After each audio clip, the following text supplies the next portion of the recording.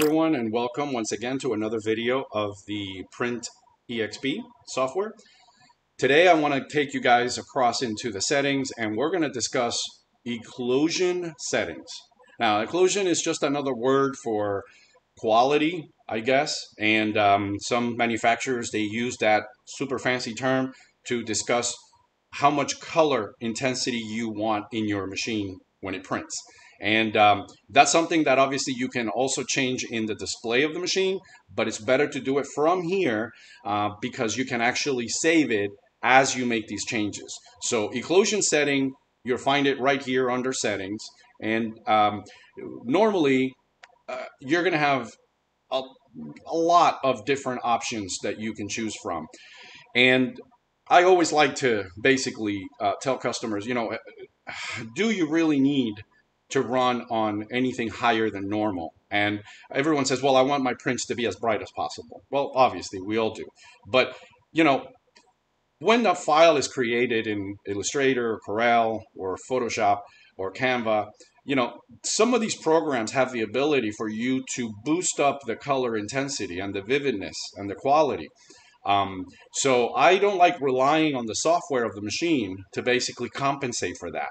So what you need to do, and I would encourage you to do, is try to get your art department or your customer's art department to submit the file in the intensity that they want, because the machine is only going to print what you feed it.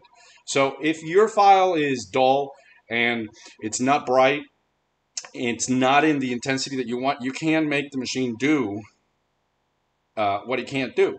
So you're just overextending yourself here by going deep and super. And it might work in some cases. In other cases, you may have a color shift, and that's also not a good thing. So ideally, let's just go back to basics and fix the artwork before we bring it here. But let's say that we prefer to run everything on a little bit of a boost of color. Well, normal would definitely not be the setting, definitely not light. So we're going to go to depth, which is basically a word for deep. So you want a deeper color. And that would be probably my choice. My go-to choice is always going to be deep. I like to run the machines on deep. Super, super is a lot more intense coloring than deep, but now you're running the risk that I was mentioning before, where the colors could now shift. So a dark brown could literally become black. A navy could become black because you're just depositing way too much ink. And let me explain a little bit about what the quality here control setting is going to do. It's basically the amount of passes that the ink is being deposited. So the more passes, the deeper, I guess, the color is, then the slower the machine is going to print. So if your machine is printing an average of, let's say, a yard every 5 minutes, and you're happy with that performance, right? You go to deep, you're now adding a couple of minutes to that yard. And if you go to super, you're probably doubling your time. So instead of 5 minutes, you're all the way up to 10 minutes or maybe 11 minutes for a yard. It depends on the machine that you have, obviously, depending on whether it's a 24 or a 12-inch machine. Those times are approximate. But just to give you an idea, if you start out with a 5 minute per print, per yard, I guess we could say, and as we increase that quality, we're adding minutes to that production line. So keep that in mind, because nothing beats having the right file brought in instead of just trying to compensate by using these other tricks over here. So again, my go-to setting definitely is normal. Deep is one that we always use because customers like their colors to come out good.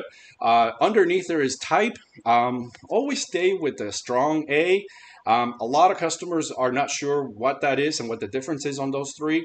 The strong A is what the factory recommends, which basically creates a pattern that if you are in fact printing with any sort of halftones or anything like that, it will give you it won't give you a line where basically if the dots begin to line up, then your line will appear. And that's basically just eliminating that visual thing that could happen. It's not a physical thing, it's just a visual thing that the human eye picks up. So we just want to create a pattern that eliminates that the eye could pick up. So strong A, deep or normal, those are the two best. And I would encourage you guys to obviously look at our Photoshop videos to discuss how to increase the vividness and how to increase the quality of your colors in your files before you bring them to print. So that's everything for me. Let me know if you guys have any questions, and look forward to discussing more about this program.